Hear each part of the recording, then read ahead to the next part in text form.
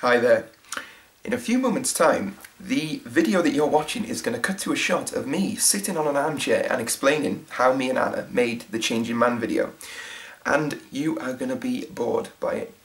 But I think it had to be done because there are a lot of comments from people who are just genuinely curious as to how we did it that I think might be worth explaining.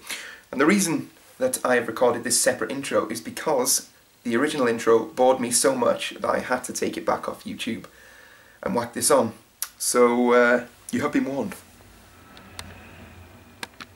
Hello, I'm Tom Hughes, and that's enough of that.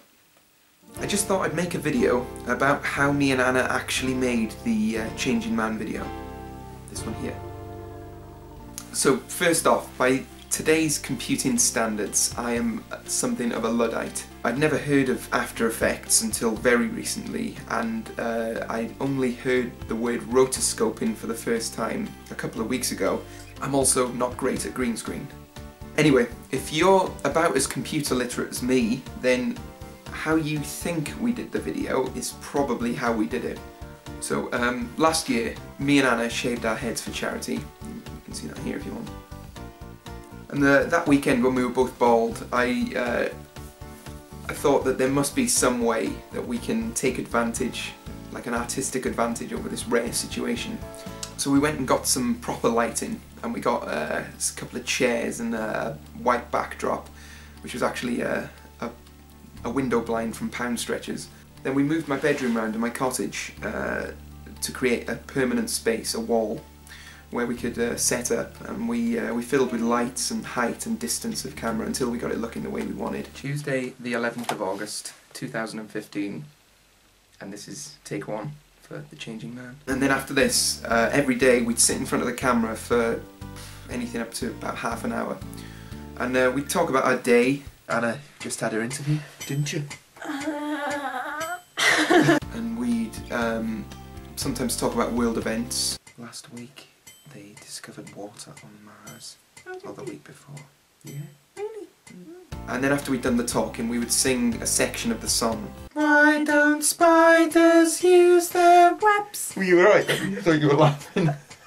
I feel like I've had a slight snake on my face. Yeah, me. Go. We didn't actually sing the whole song. We knew roughly where we were, you know, based on what month it was. We knew where we were within the song. So we'd sing anywhere between 10 seconds to a minute of the song. In truth, we actually wrote the song as we went along, which probably explains why it ended up being such an unusual track. Anyway, we generally do this about twice a day, 180 seconds, 4 clips a second, that's 720 clips. 365 days, roughly 2 a day. Sometimes if we were in a rush, we'd only be able to do 1. No time to talk, no memory. But we'd make up for it by, you know, doing 3 the next time, or 4. The most we ever did was, I think, 8 right near the end, just in case. We weren't totally accurate with our guesses as to where we were with the song at any point in time, which is why some very observant people might notice that the video version of the song and the album version of the song are slightly different. But yeah. So for editing, I would import the clips, and then I'd pick the appropriate quarter-second segment from each, and then I'd paste this into another window, just over a skeletal structure of the song, like a cheesy guitar mock-up. And I'd make sure that it was timed perfectly by just lengthening the clip and making sure the singing ran over the song. And then cutting it back down to the 0.25 seconds that I needed from that clip. And once I'd done that, I'd move on to the next clip.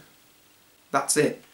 Conceptually, I knew that that would work over a long period of time. And a few months in, when we first saw our mouths moving smoothly over the jumpy background, it was like magic. But we kind of knew that, you know, logically that was supposed to happen, but we were still amazed at how smooth the mouth movement looked.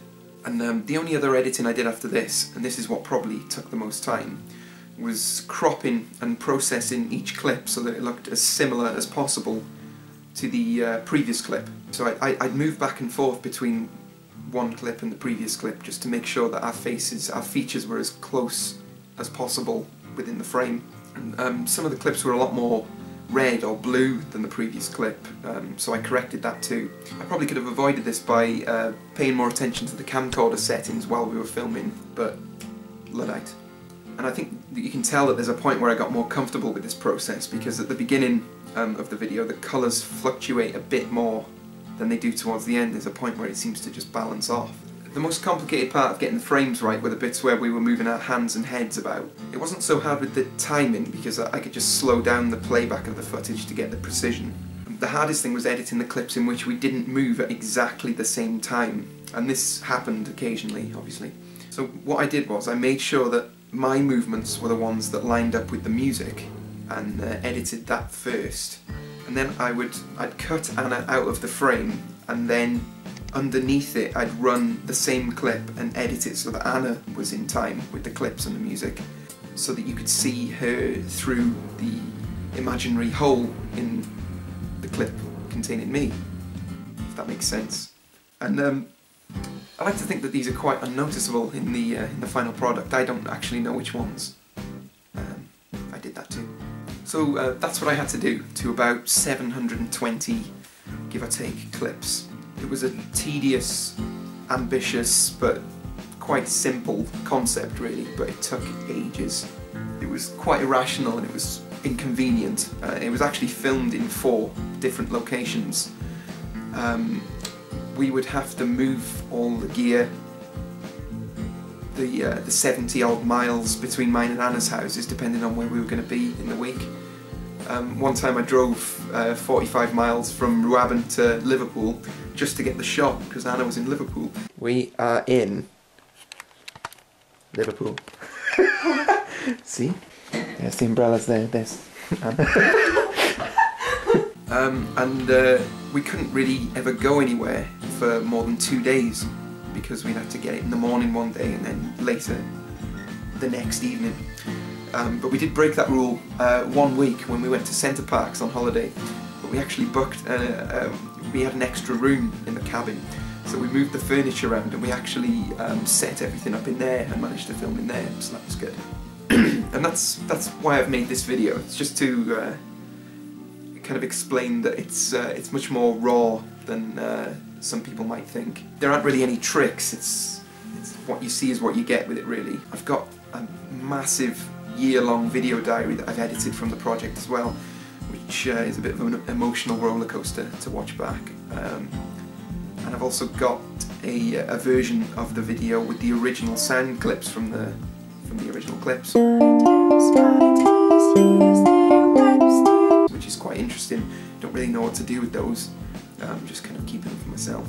And these kind of prove that, like, this is how we did it, and it's a video that we really love and a song that we really love. Aesthetically, it's pretty cool, but to us and hopefully a lot of other people who see it, it means a lot more than that. It's a song about identity and belonging, and it's a video about commitment and time. The end.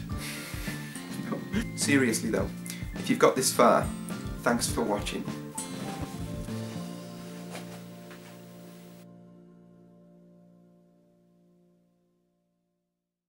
Thank you as well for the lovely comments and the surge in views, like, insane. God, why do I come across as so pretentious and unfriendly?